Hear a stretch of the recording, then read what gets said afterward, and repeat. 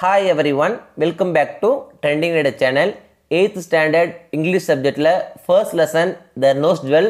இந்த lesson உடைய book back 1 marks question and answers அதுக்கான தமிழ் explanation அத பத்தி தான் இந்த வீடியோல தெளிவா பார்க்க போறோம்.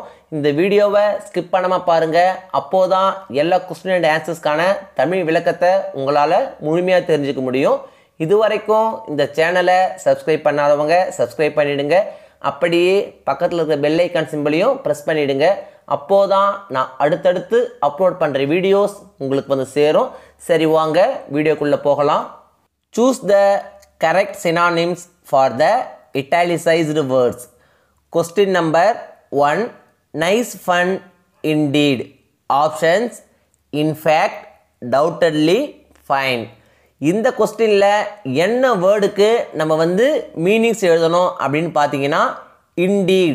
indeed இந்த வேர்டுடைய மீனிங் என்னன்னு பாத்தீங்கன்னா உண்மையில் அல்லது உண்மையாக அப்படின அர்த்தம்.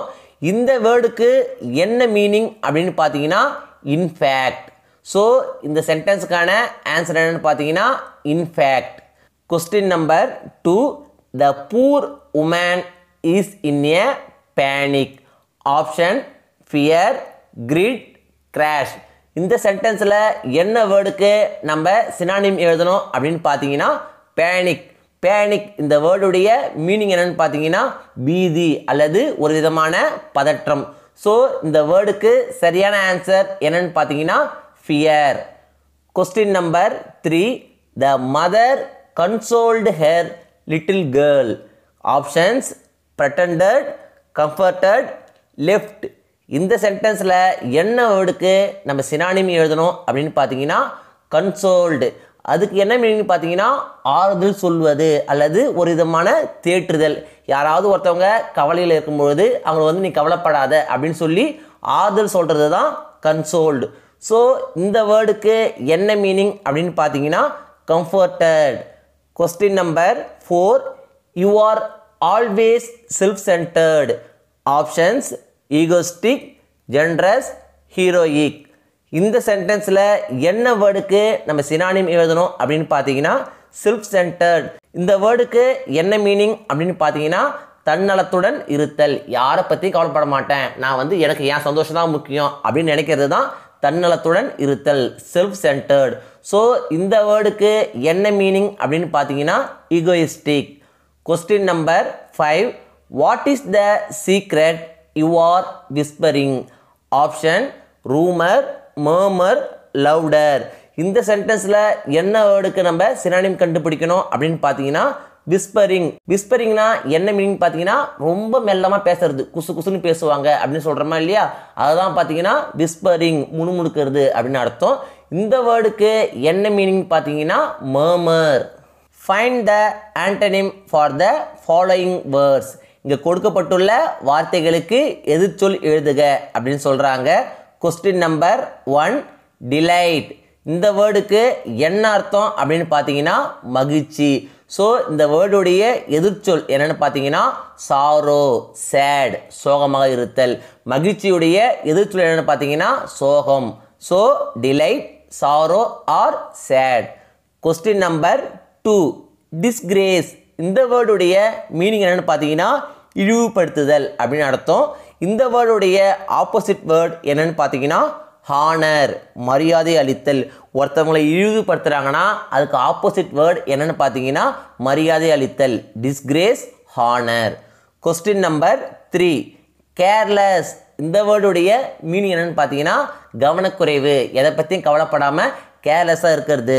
சோ இந்த வேர்டுடைய ஆப்போசிட் வேர்ட் என்னன்னு பாத்தீங்கன்னா கேர்ஃபுல், கவனமாக இருத்தல், கவனக்குறைவாக இருத்தல், கவனமாக இருத்தல். Careless, careful. Question number 4. Secret. இந்த வேர்டுடைய மீனிங் என்னன்னு பாத்தீங்கன்னா ரகசியமாக அப்படின்னு அர்த்தம். சோ இந்த வேர்டுக்கான ஆப்போசிட் வேர்ட் என்னன்னு பாத்தீங்கன்னா ஓப்பன் ஆர் விசிபிள், வெளிப்படையாக இருத்தல். Question number 5. கன்ஃபைன். இந்த வேர்டுடைய மீனிங் என்னன்னு பாத்தீங்கன்னா எல்லைக்குட்பட்ட அல்லது கட்டுப்பாடு. சோ இந்த வேர்டுடைய ஆப்போசிட் வேர்ட் என்னன்னு பாத்தீங்கன்னா ஃப்ரீ ஆர் இண்டிபெண்டன்ட், சுதந்திரமான, கட்டுப்பாடோடு ஒருத்தர் இருக்கான்னு பார்த்தீங்கன்னா அதோடைய ஆப்போசிட் வேர்டு என்னன்னு பார்த்தீங்கன்னா சுதந்திரமாக இருத்தல். ஸோ கன்ஃபைன் இந்த வேர்டுடைய ஆப்போசிட் வேர்டு என்னன்னு பார்த்தீங்கன்னா free R independent. fill in the blanks கோடிட்ட இடத்தை நிரப்புக. Question number 1 the sparrows built their nest in the dash. sparrows எங்கு கூடு கட்டுச்சு அப்படின்னு கேட்குறாங்க. Answer roof of ராமையா's house. the sparrows built their nest in the roof of ராமையா's house. சிட்டுக்குருவிகள் ராமையாவுடைய வீட்டு கூரையில் கூடு கட்டியது. Question number 2 the diamond jewel was lying in the dash. வைர நகை எங்கே கிடந்தது அப்படின்னு கேட்குறாங்க. ஆன்சர் என்னன்னு பார்த்தீங்கன்னா குப்பை குவியலில் தான் வந்து அந்த வைர நகை வந்து கிடக்கும். ஸோ இந்த கொஸ்டினுக்கான ஆன்சர் என்னன்னு பார்த்தீங்கன்னா த diamond jewel was lying in the mug heap. வைர நகை குப்பை குவியலில் கிடந்தது. Question number 3 the diamond jewel belonged to dash. வைர நகை யாருக்கு சொந்தமானது அப்படின்னு கேட்குறாங்க. யாருக்கு சொந்தமானது அப்படின்னு பார்த்தீங்கன்னா மீனாட்சி அம்மாள்ஸ் டாட்டர். மீனாட்சி அம்மாளுடைய மகளுக்கு தான் அந்த வைர நகை வந்து சொந்தமானது. ஸோ இந்த கொஸ்டினுக்கான ஆன்சர் என்னன்னு பார்த்தீங்கன்னா த diamond jewel belonged to Meenakshi Ammal's daughter. Question number 4 dash was the servant made of Meenakshi அம்மாள். மீனாட்சி அம்மாளுடைய வீட்டு வேலைக்காரியினுடைய பெயர் என்ன, யார் அப்படின்னு கேட்குறாங்க. ஆன்சர் என்னன்னு பார்த்தீங்கன்னா குப்பாயி. மீனாட்சி அம்மாளுடைய வீட்டு வேலைக்காரியினுடைய பெயர் என்னன்னு பார்த்தீங்கன்னா குப்பாயி. ஸோ இந்த கொஸ்டினுக்கான ஆன்சர் என்னன்னு பார்த்தீங்கன்னா Kuppayi was the servant made of Meenakshi Ammal. Question number 5 Ramaiah and his wife lived with the fear of dash. ராமையாவும் அவனது மனைவியும் எந்த பயத்தில் வாழ்ந்தாங்க அப்படின்னு கேட்குறாங்க. ராமையாவும் அவங்களுடைய மனைவியும் எப்படா தான் வந்து போலீஸ்கிட்ட மாட்டிப்போம் அந்த பயத்திலே தான் வாழ்ந்துட்டு வந்தாங்க.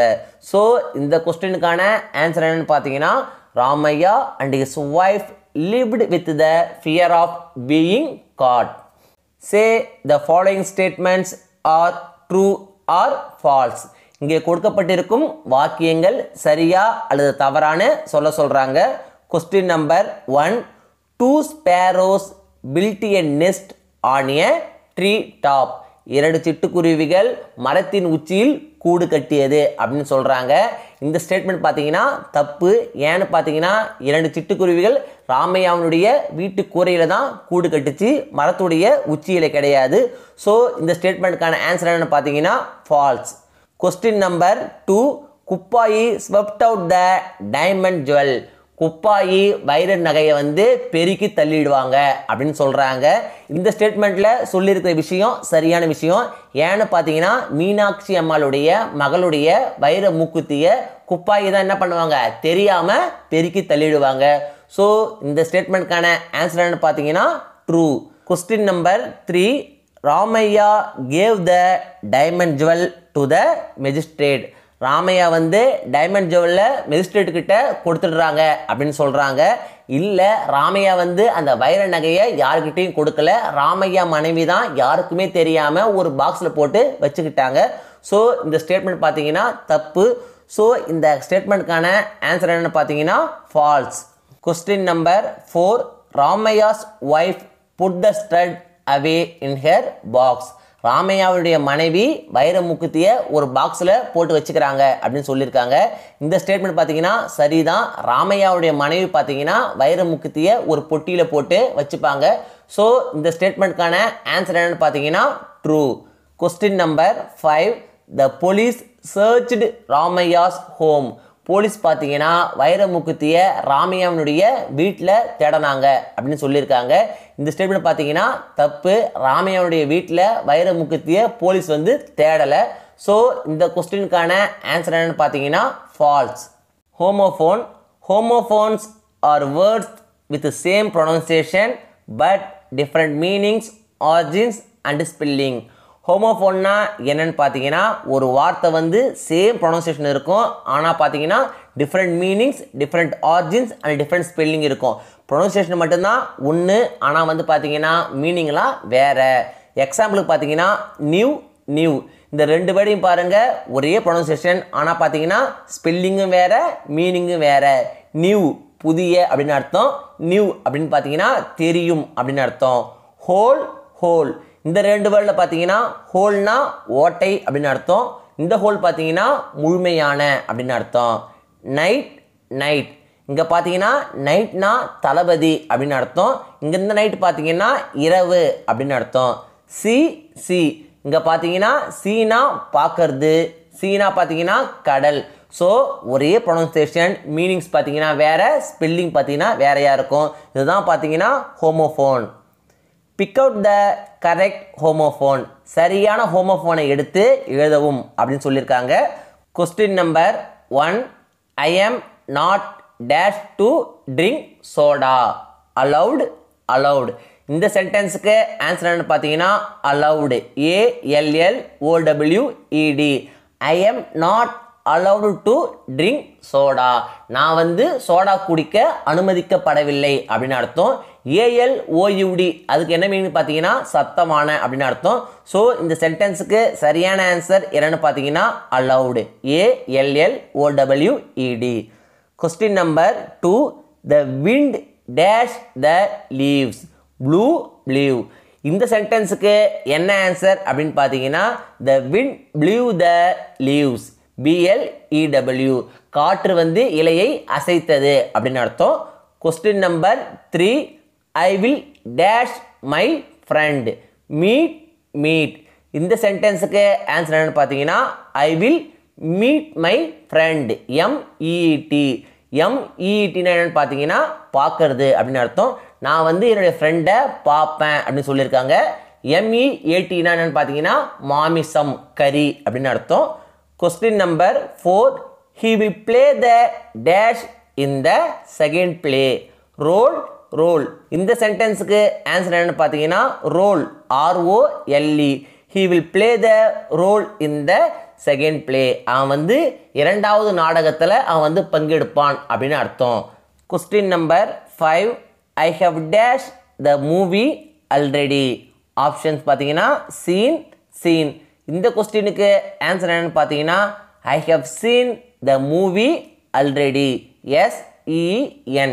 இந்த படத்தை வந்து நான் முன்னாடியே பார்த்துட்டேன் அப்படின்னு அர்த்தம். சூஸ் த கரெக்ட் ஹோமோஃபோன், சரியான ஹோமோஃபோனை எடுத்து எழுதவும். Question number 1, every morning my father likes to look at the dash on the cross. Option due due இந்த கொஸ்டினுக்கு என்ன ஆன்சர்னு பார்த்தீங்கன்னா B, DEW, due. Every morning my father likes to look at the due on the cross. ஒவ்வொரு காலை பொழுதிலும் என்னுடைய தந்தை புற்கள் மீது உள்ள பனித்துளிகளை பார்ப்பார் அல்லது பனித்துளிகளை பார்த்து ரசிப்பார் அப்படின்னு அர்த்தம். Question number 2, Chennai is the dash of Tamil Nadu.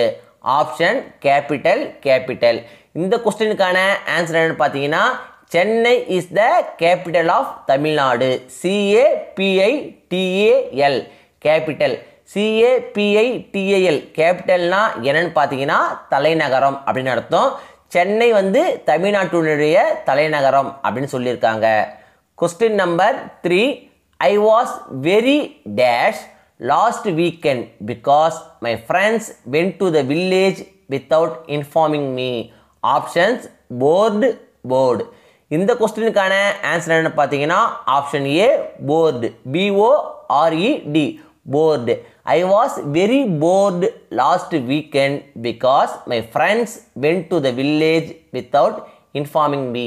எனக்கு வந்து போன வாரம் ரொம்ப வந்து போரிங்காக இருந்துச்சு. ஏன்னு பார்த்தீங்கன்னா என்னுடைய ஃப்ரெண்ட்ஸ் வந்து என்கிட்ட சொல்லாமலேயே அவங்களுடைய வில்லேஜுக்கு அவங்க போயிட்டாங்க அப்படின்னு அர்த்தம். Question number 4, the gate God the dash of a mouse. Option A, send. Option B, send. இந்த கொஸ்டினுக்கான ஆன்சர் என்னன்னு பார்த்தீங்கன்னா சென்ட், ஆப்ஷன் A, SCENT வாசனை. பூனை வந்து எலினுடைய வாசனையை வந்து உணர்ந்துச்சு அப்படின்னு அர்த்தம். த gate God the send of a mouse.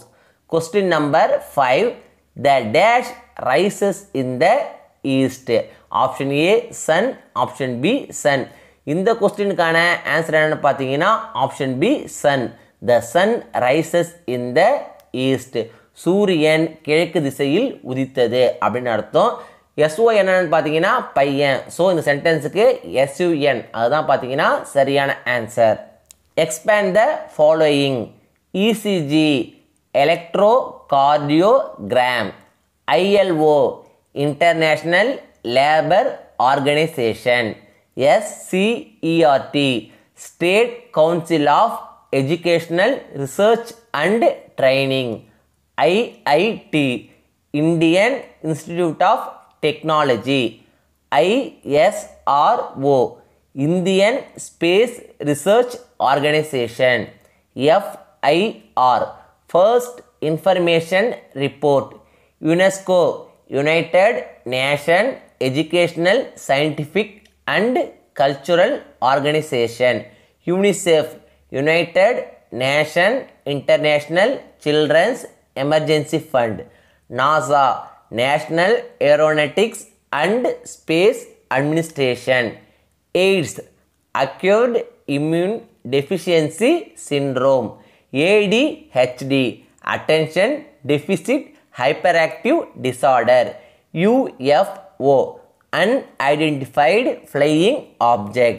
FAQ frequently asked question. இந்த வீடியோ நிச்சயம் உங்களுக்கு யூஸ்ஃபுல்லாக இருந்திருக்குன்னு நம்புகிறேன். இந்த வீடியோ உங்களுக்கு பிடிச்சிருந்தா லைக் பண்ணுங்கள், கமெண்ட் பண்ணுங்கள், மறக்காமல் உங்கள் ஃப்ரெண்ட்ஸுக்கு ஷேர் பண்ணுங்கள். வேறு ஏதாவது டாபிக்ஸில் உங்களுக்கு வீடியோஸ் தேவைப்பட்டாலும் கமெண்ட் பாக்ஸில் போடுங்க. தேங்க்யூ. தேங்க்ஸ் ஃபார் வாட்சிங் my channel. See you in the next video.